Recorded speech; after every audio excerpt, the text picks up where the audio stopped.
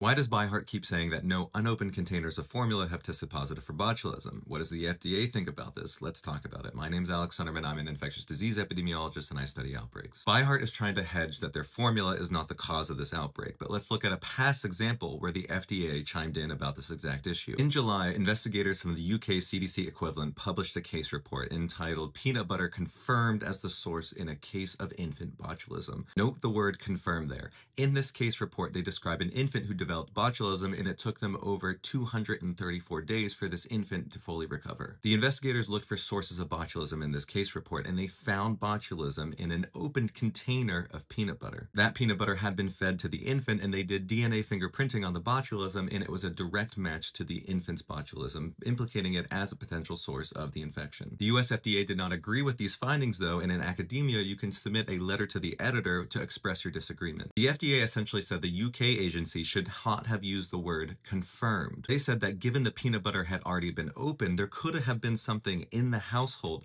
that contaminated the peanut butter, and actually saying that the peanut butter was not the true source of infection. But the UK agency had a response to the FDA, which just published last month. They argued back a few key things. First, the type of peanut butter container was a squeeze bottle, so they're arguing that retrograde contamination of the peanut butter was very unlikely, given that the mother was also the only one handling the peanut butter. Lastly, they consider both the clinical and epidemiological evidence together, saying that the timeline of the infant's botulism infection from when they were fed the peanut butter strongly supports, with the DNA fingerprinting evidence, that the peanut butter was the ultimate cause of infection. Why does this matter for the ongoing botulism outbreak? Well, ByHeart is taking an offensive stance essentially to prevent lawsuits, claiming that they did not cause this as an outbreak and they're not the source of the outbreak. But the CDC has already presented telling epidemiological evidence where a large proportion of the infants who are sick use ByHeart formula, and ByHeart only owns 1% of the infant formula market. That type of data is what the UK agency was essentially saying. You have to consider both the genetic and the clinical and epidemiological evidence together. So we don't yet have DNA fingerprinting on these infections and on the sources